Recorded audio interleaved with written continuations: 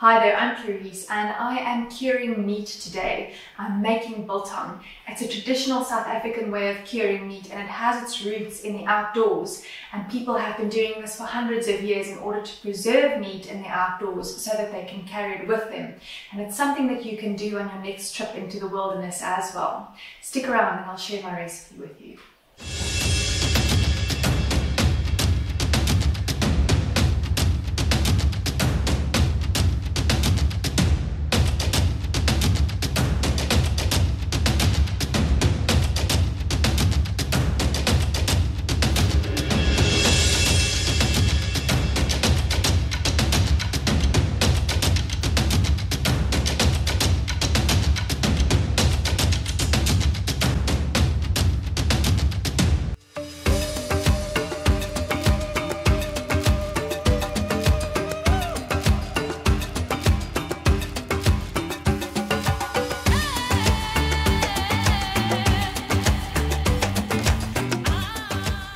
So when you need to preserve meat, what you can do is use vinegar, and salts have been used before.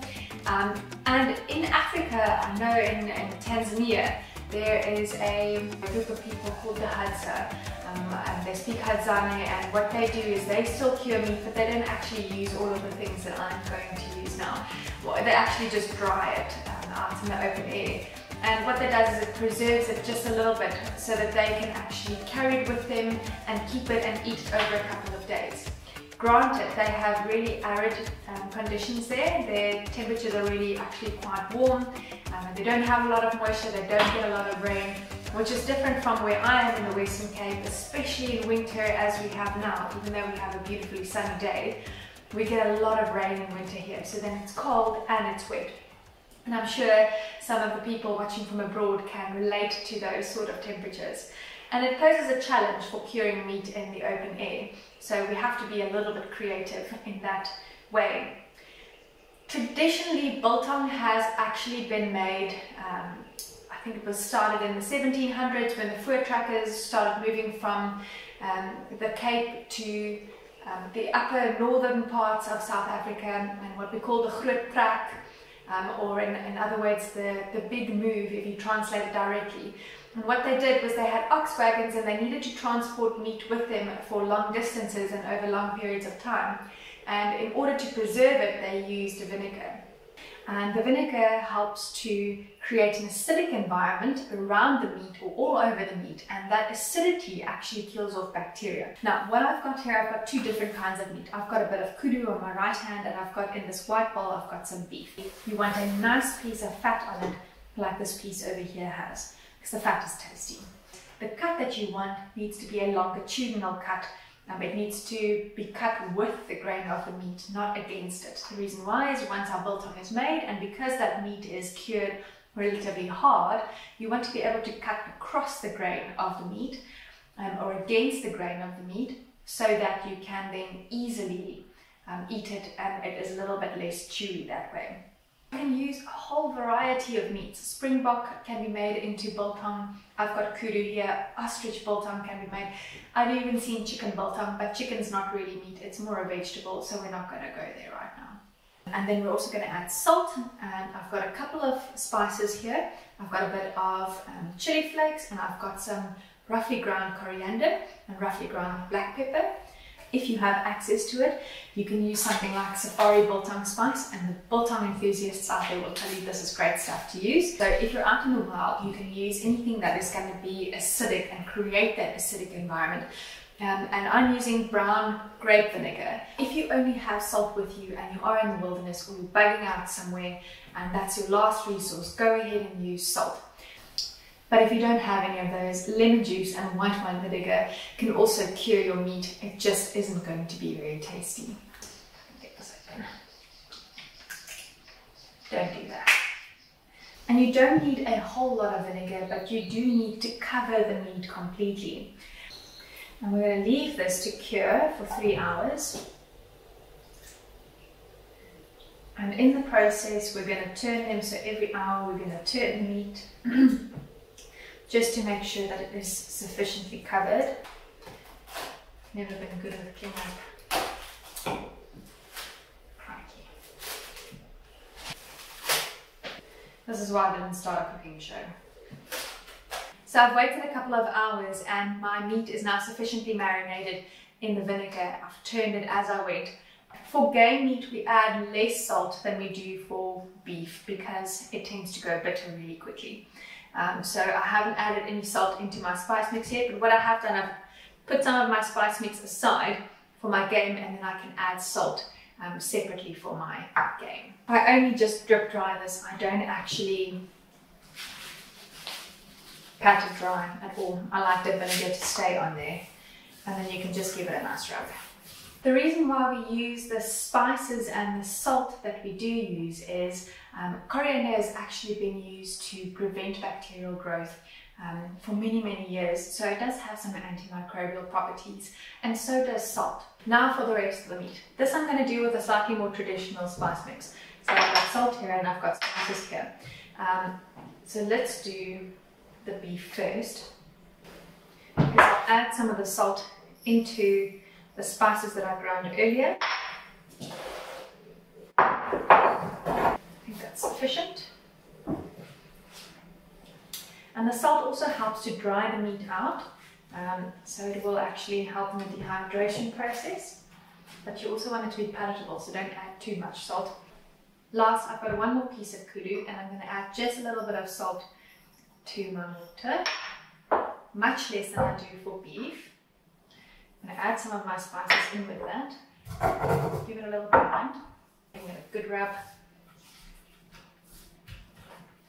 and it goes in my container.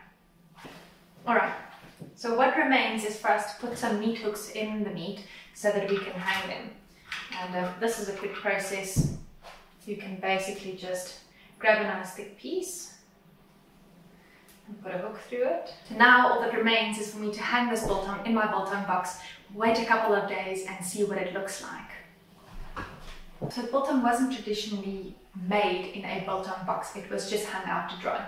The reason why we have a box is because we want to keep the cat and the dog out, we want to keep the flies out, and we want to ensure that we don't have too much humidity by pushing some air through the box, so we ventilate the box.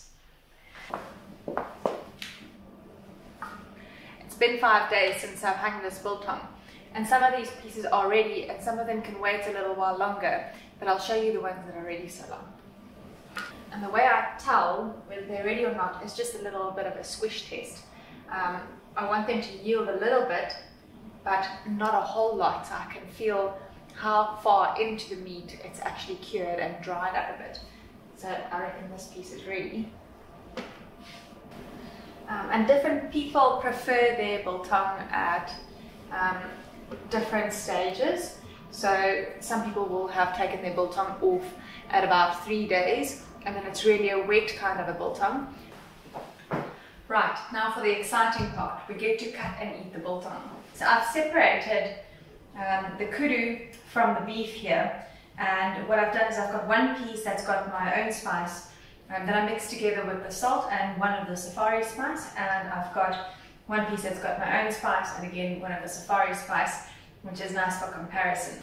Keep this one aside for the moment. At this point you can remove your hook. And then I like my biltong really thinly sliced. That actually looks perfect. As you have a look at it, you can see where the meat has cured. It makes a darker ring, and that's what we call the bark, is this outer piece that actually has dried and hardened a bit, and it's got all the spices on. And that seals really nicely. This piece is quite a bit drier, also beef, but this is with my own spice mix, and I've added quite a bit of chili onto this piece with my biltong spice, because we do like a bit of chili biltong. It goes really nicely with a bio. Kudu, made with safari spice. And this is quite a thick piece of biltong, so we expect the inside to be quite moist still, and there will definitely be a bit of a gamey taste to it. And usually game does have a slightly different colour. And that vinegariness is especially concentrated in the outer part of the biltong. Let's taste that one.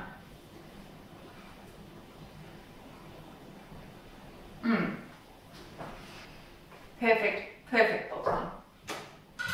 If you're wondering how all of this relates to survival and preparedness, remember that preparedness is a skills lab, and it requires us to constantly update and maintain our skills in order to ensure that it doesn't matter what situation we end up in, we manage to survive and we manage to take care of our most basic needs.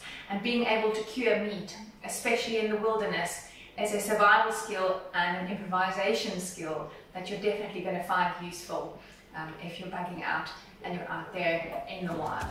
So that's it from me on making biltong. Let me know if you've got a cool biltong recipe or if you make your own biltong. Remember to subscribe and share our videos and like them. It gets the content out there to other people. We appreciate you watching. I really love to hear from you guys, and I like to hear where you're watching from, so comment down in the comments and let me know where you are in the world. And until the next time, live ready.